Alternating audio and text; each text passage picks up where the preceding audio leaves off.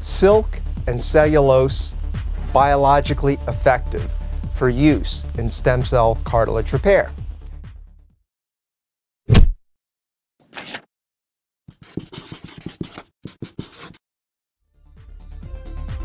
Carolyn Clancy, writing for the University of Bristol, reported that stem cells offer a promising way forward, but a key challenge has been to design a smart material that is biologically effective for cartilage tissue regeneration.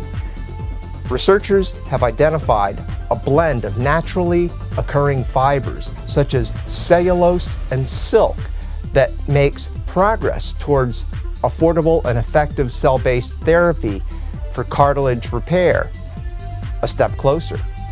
The study, published in Biomacromolecules and undertaken by the University of Bristol researchers, explored the feasibility of using natural fibers such as silk and cellulose as stem cell scaffolds, the matrix to which stem cells can cling to as they grow.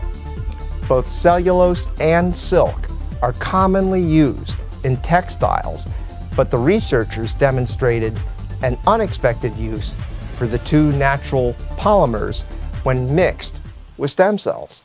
The team treated blends of silk and cellulose for use as a tiny scaffold that allows adult connective tissue stem cells to form into preliminary forms of chondrocytes, the cells that make healthy tissue cartilage, and secrete extracellular matrix similar to natural cartilage.